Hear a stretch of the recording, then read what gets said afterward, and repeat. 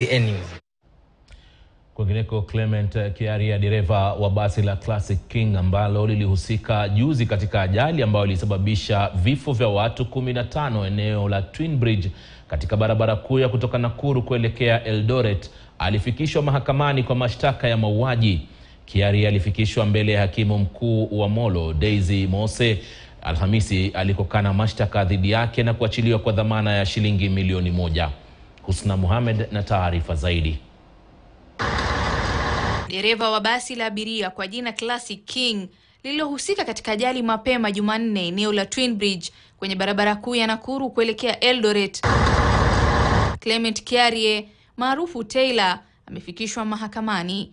Kwenye ajali hiyo watu 15 walipoteza maisha. Kiarie ikabiliwa na mashtaka mbalimbali yakiwemo mauaji na kuendesha gari kiholela. Kiarie alikana mashtaka yote dhidi yake mbele ya hakimu mkuu wa Molo Daisy Mose na kuachiliwa kwa dhamana ya shilingi milioni 1. The matter will be mentioned on the 29th of January this year before court number 1 for pretrial directions, and the accused is given a bond of 1 million shillings with 2 sureties of a similar amount, and then is to be taken for treatment because I can see he's visibly injured and is in pain. Mshukiwa Kiarie alikamatwa Jumatano na kuzuiliwa katika kituo cha polisi cha Mau Summit. That bus, the registration is a foreign registration number,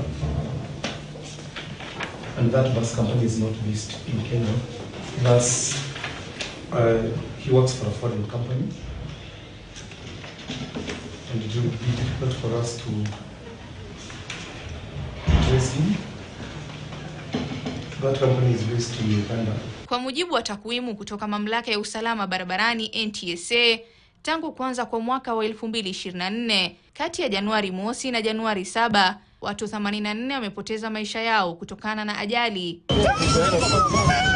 Kwenye ajali za hivi karibuni, hasa msimu wa sikukuu, kunayo iliyotokea mzunguko wa Eveready, barabara hiyo hiyo kuu ya Nakuru Eldoret, watu 7 walifariki dunia papo hapo na 12 kujeruhiwa.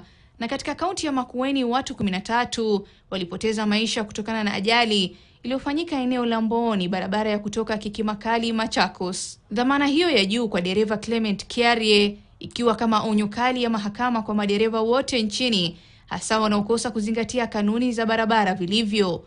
Husna Mohamed, KTN News. Idara ya uhamiaji katika Wizara ya Mambo ya Ndani